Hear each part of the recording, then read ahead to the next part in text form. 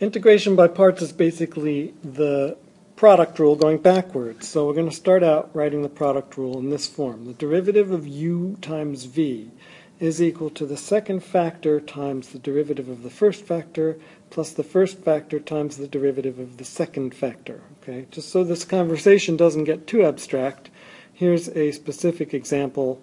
Derivative of x times sine of x, so that u represents x and v represents sine of x. And that would be, according to the product rule, v times du dx, which in this case is just dx by dx. The derivative of x is 1, but I'm going to keep writing it as dx over dx, plus u times dv dx. So that's a way I could write the derivative of the sine function d sine x dx. I'm going to just do a slight algebraic manipulation on this equation. So I'm taking this term and I'm putting it over on the left. And then the next thing I'll do is move some of the terms around. But this is just algebra, so that I end up with u times dv dx equals d by dx of uv minus v times du dx. And here's the specific example. You can study that if you're having trouble following the abstract discussion. Now the next thing I'm going to do is the new part. I'm going to take this equation, I just rewrote it but with more space, because I'm going to take each term now and I'm going to integrate it with respect to x. I'm going to integrate each term with respect to x. So in our specific case, now I'm going to use the fact that the derivative of the sine function is the cosine function, so that this is x cosine x. I'm going to integrate x cosine x with respect to x, and then I'm going to take the derivative of the function x sine x, and then I'll integrate it with respect to x, and I'll get right back to x sine x, and then I'll use the fact that dx by dx is 1. Now we're one step away from the actual formula for integration by parts. So here comes the integration by parts formula. All right, where were we so far? We were at this integral of u dv dx dx and so on. The next thing I'm going to do is cancel out those dx's, and that brings me to the integration by parts formula, which is the integral of u dv equals uv minus the integral of v du. Notice that I used that trick of saying I'm integrating a derivative here, so I just get the function right back again. That's the fundamental theorem of calculus. So we start out with something of the form integral of u dv, and we end up with uv minus something of the form integral of v du. And a skeptic might be very disappointed with that, saying it's not helpful because you're taking an integral and you're rewriting it in terms of another integral. However, if you look at our specific example, you'll notice that we've taken an integral that was hard. We took this x cosine x stuff, and we turned it into an integral that was easy, sine x. So that's how integration by parts works. It turns a difficult integral into a more easy integral. Now there are 4 specific types of integration by parts problems. First, I call things that look like a product rule but require only a single iteration of integration by parts. The second is things that look like a product rule and require multiple iterations. The third are things that look like a product rule and are cyclic, and you'll understand this when I go through the examples. The fourth case is things that look like inverse functions. I'll talk about those one at a time, starting with product rule, single iteration. Now, here's my example, the integral of x times cosine of x dx. I'm going to use the fact that integral of u dv is uv minus integral of v du. But first I have to get this in the form of the integral of u dv. So I have to identify dv and its cosine x dx, because since cosine of x is the derivative of sine of x, I can say d sine of x is equal to cosine of x dx. Let me make that more clear. D sine of x divided by dx is cosine of x. If I take this equation and multiply it by dx, then I get that d sine x is the same as cosine x dx. I'll write the rest of the integral. So I have something of the form integral of u dv. Now I can apply the integration by parts formula, and I get x sine x minus the integral of sine x dx. Okay, and this was the example I was showing on the first slide. So we now have turned the difficult integral into an easy integral, and we can finish the problem. X sine x plus cosine x plus c is the answer. If you take that and differentiate it, you will get back to the original integrand. Right? One more example, the integral of x e to the x dx. And we're going to do it the same way. E to the x dx is d e to the x. We use the integration by parts formula. It turns into an easier integral. And again, you take the box thing and differentiate it to check. Now, sometimes you might pick the wrong choice for du. For example, if you had the integral of e to the x times x dx and you used x dx as dv, your integration by parts could look like this red work on the bottom. Taken an integral that has a factor of x to the first power, and we've rewritten it as an integral that has a factor of x to the second power, we have to judge that as being worse than our original integral. And when that happens, it just alerts us to the fact that we went in the wrong direction. Instead of choosing x dx, we should have chosen e to the x dx.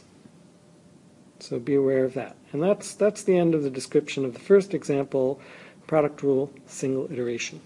The second case is product rule, multiple iterations. So my example for that is the integral of x cubed cosine of x dx. We're going to once again use cosine of x dx for dv. So this is the integral of x cubed d sine of x. And once again, we use the integration by parts formula, and we turn it into x cubed sine x minus the integral of sine of x dx cubed. Now we have to interpret that as 3x squared dx, and we can rewrite this as x cubed sine x minus integral of sine x times 3x squared dx, or x cubed sine x minus 3 times integral of x squared sine x dx. Now we've taken an original integral in the form of x cubed cosine x, and we've turned it into an integral of the form x squared cosine x. Are we going in the right direction? Yes, but we still have to apply integration by parts another time. So, noticing that d cosine of x would be negative sine x dx, we can write this integral as the integral of x squared d cosine x, where I changed this minus to a plus to account for the negative sign, because d cosine x is equal to negative sine of x dx. And now I've used the integration by parts formula again, and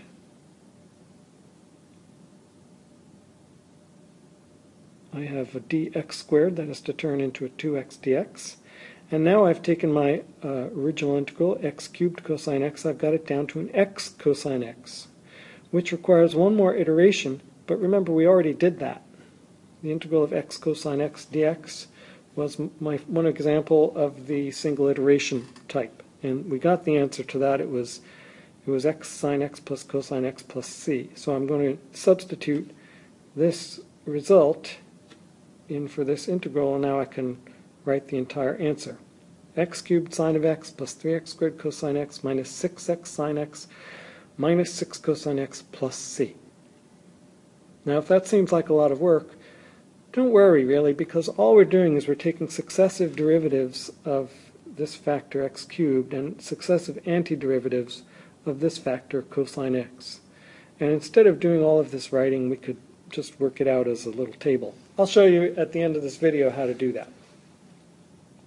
So that was the end of the second example, which is product rule multiple iterations. Now we'll look at product rule type integrals that have cyclic integration by parts. And my example for that is the integral of e to the x cosine x dx.